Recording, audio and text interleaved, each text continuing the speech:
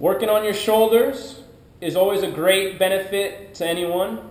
The most important part is making sure that all those small muscle groups, also known as the rotator cuff of the shoulders, are always being worked out.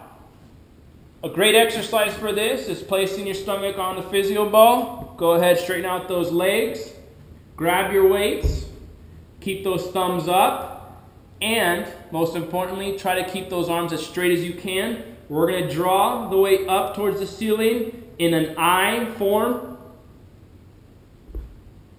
Capital I's as high up as you can, slow and controlled down. Then we're going to spread out to the sides and we're going to duplicate a capital Y, keeping the arms as straight as you can, drawing them up as high up as you can. Then scoot them out to the side. Most important part is always keep those thumbs up, eyes focused in front, T's.